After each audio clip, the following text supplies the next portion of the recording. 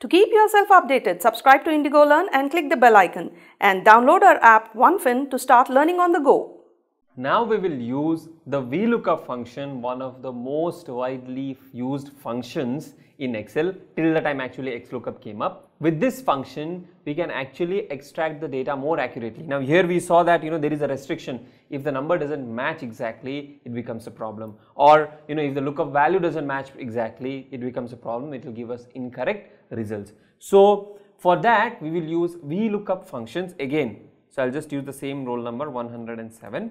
Now the Vlookup formula, again it's more logical, equal to Vlookup, right? Now again here we need to define what is the lookup value. What is the lookup value? Now in our case we want Excel to search roll number which is F2. So I'll just select that F2, comma. Now table array. Now what does this table array mean? Table array means which is the table where you want Excel to go and search for the data. So always remember, whenever you are selecting data in a Vlookup formula, the table array should have its first column which should be the lookup value column. What I am trying to say here is, whenever I am defining this table array, so for example I said Vlookup F2. Now if I come to this lookup sheet, now I have to select this table, right?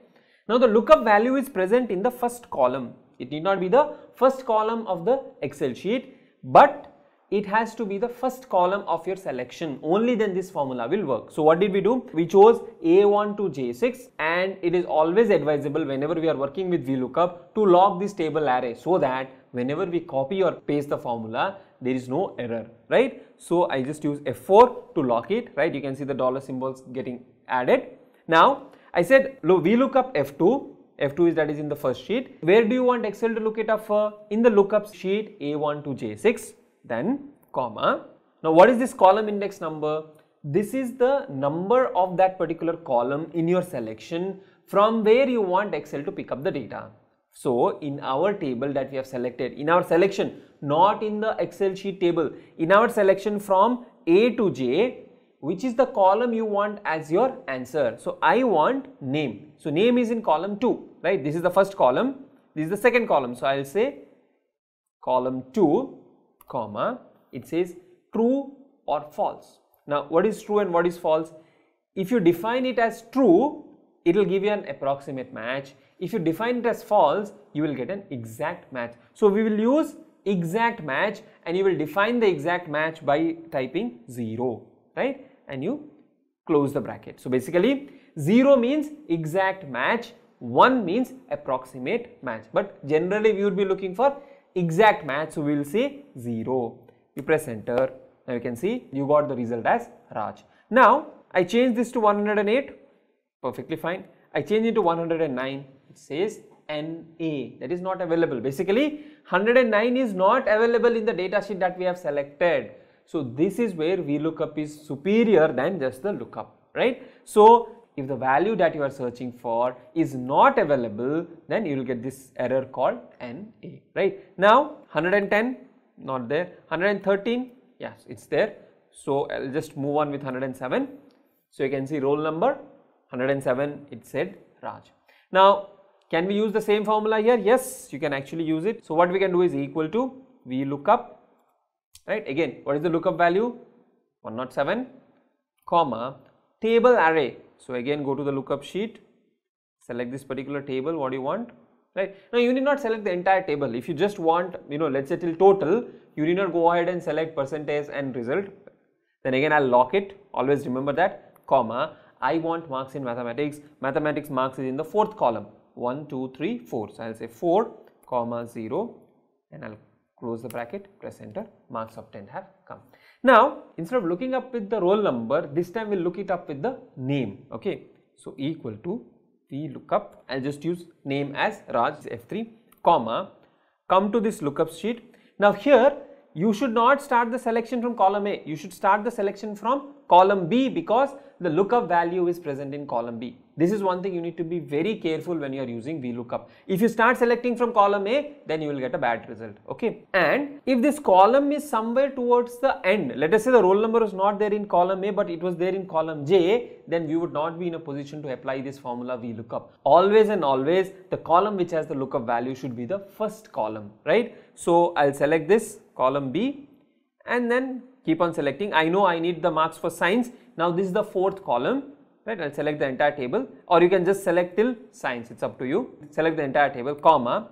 Now you should count from name. So column B is 1, column C is 2, this is 3, this is 4th. Column science is 4th column for this particular definition, right? So 4, comma 0, press enter, you get the marks 96. Okay. Then can I copy this formula? Just for that you just need to lock it. Also we need to lock this F3 by using F4. Press enter, copy and paste. Now again it shows 96. I know it is not in 4, it has to be in 5, it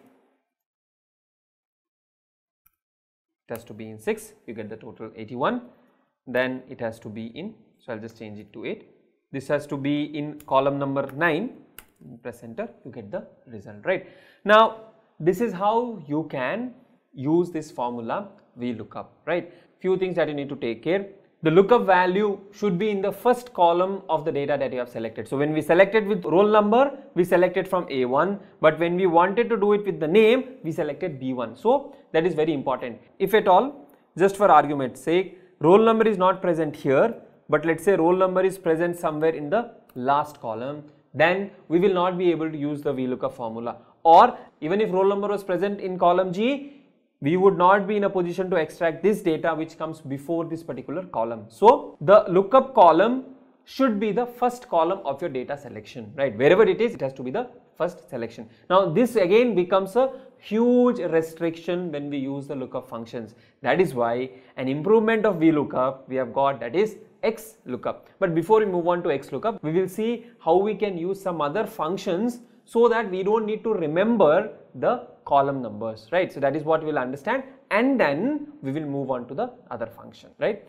Then, and in the formula, it is always advisable to log this particular array that you are referring to. So the table that you have selected, you should log that. This, F3, that is locking the lookup value, depends on how you want to copy paste the data. For example,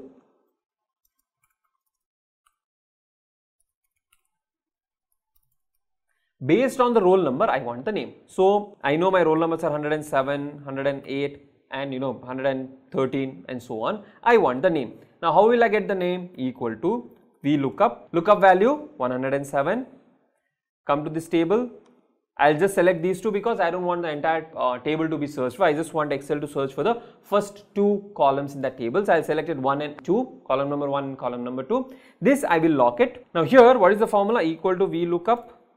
Lookup value is 107, that is A16, comma, table array. Come to the second sheet, select the relevant data from the table. I will lock it, F4, comma, column index number. I want data to come from second column and I want it to look for an exact match, right? Now you see, you get the answer as Raj.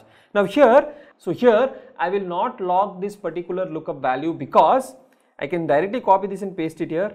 It gives me the output. Again copy and paste it here, it gives me the output. So depending on whether you want your lookup references to change or not to change, you can use the dollar symbol to make the range absolute, or you can make the range relative. You may include the dollar symbol or you may exclude the dollar symbol depending on what you want to achieve, but always advisable to log the table array reference. Now another way where we can avoid this locking and unlocking thing is equal to VLOOKUP, lookup value A18, comma, here you select the entire column, column A and column B, select in total. Then there is no concern that the data would change if you copy from one row to the other row, right? So lookup 8, comma B, comma 2, comma 0, and you press enter, you get the answer. But the thing here is, if I want to copy it here, let's say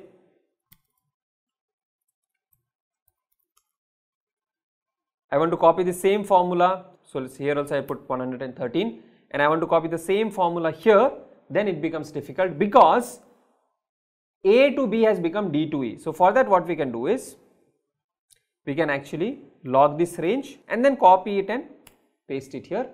It becomes easier, right? So depending on what is your end object, you should decide whether you want to make a cell reference absolute or dynamic. Absolute meaning with dollar symbols, dynamic meaning without dollar symbols.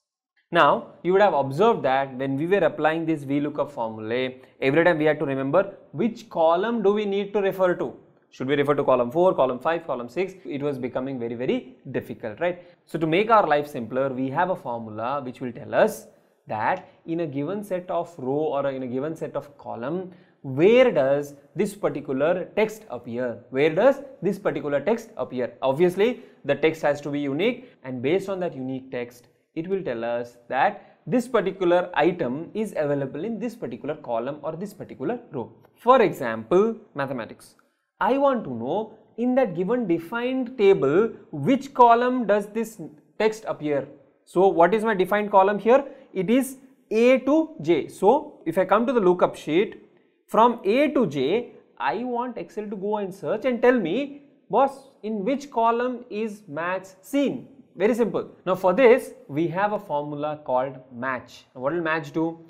It will go and check in a particular column or a particular row and tell us that this particular text is in this particular row or column, right? So is equal to match. What do I want to match? I want to match this particular text, where now I have to see from A till J, because that's the table I know I'll be using. From A till J, I'll again lock it here and search for an exact match. 0 means search for an exact match. So I'll use 0, close the bracket, press enter. It says 4. So what does this 4 indicate? Match occurs in the 4th position in the given selection or in the given array, right? Then if I copy this and I paste it here, science is at the 5th position. Now but if I come back in here and see, I have used reference number 4. Why? Because I started from column B. So depending on where you are starting the formula from, you can ask Excel to check and tell us the position of a particular item, right? Then you copy it and paste it at 6, 7, 8, and overall result it says not available. Why? Because in lookups it is just the result. So what I need to do is I have to change this to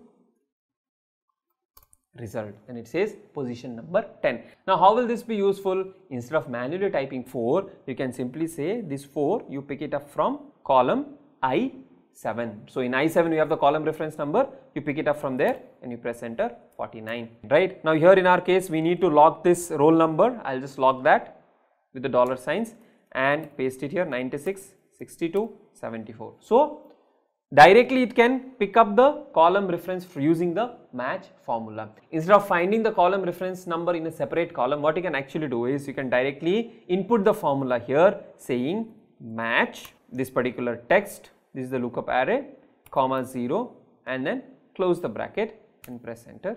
See, this can also work. So what happens? It's a formula inside a formula. If you expand the formula, you will see given a formula match E7 from A1 to J1 to 0, then that is equal to 4, right? So this is how you can use this formula called match and figure out what is the column number in a given set of data. Now this also works by typing match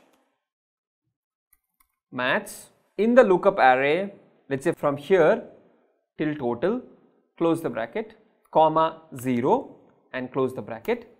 It says 1. Why? Because I started selection from 1 and match is in the 1st position, right? So you can directly define the lookup value here, or you can refer to a particular cell, and depending on what you have selected, it will tell you what is the position of that particular column, right? So here if I change it from A to B, this becomes 3 because one column is gone, and because the first column is removed, the position now becomes 3, right? So this is how we can use a match function and make our life easier with VLOOKUP. Now another thing with this VLOOKUP function is whenever it searches for data, it starts searching from the first row and keeps on searching till it finds the relevant value, right? Now in the earlier formula, that was of the lookup formula, it was very clearly mentioned that you have to arrange it in a ascending order, right? Here ascending order is not necessary. So it can be, so this particular data set can be in any order, but Excel will start searching from the first row or the first row of the table that you have defined, and it will keep on searching, and once it finds the exact match, it will return the value. Once it finds the exact match, it will give you the output or it will give you the value. Now, just for our understanding, let us say, I cut this 115 and then I paste it here, right? So I'll just right click here and define it as insert cut cells, right? Now it is changed. But Excel, when it is doing VLOOKUP, let us say I put it as 108, right? It directly picks up Chanda and it gives us the output. So it starts searching for the data right from the first row and keeps on searching till the last row. Now the problem is, if at all there are duplicate values, let us say 2 students have the same roll number. 2 students have the same roll number. It should not happen, but if at all 2 students have the same roll number, let us say this also I change it to 108, it will pick up this first 108 that has come. It will not pick up the second one. So that is one thing you need to be careful. If at all there are duplicate values, then it will pick up the first value that occurs, right? If there are more than one value with the same parameters. So I'll change it back. Now, if I, just copy this formula and paste it all across, right? It has, I've just replaced this with the match formula. Now, in the last parameter, which is the range lookup, the option is 0. If I change it to 1, what happens? See, it changed to 49.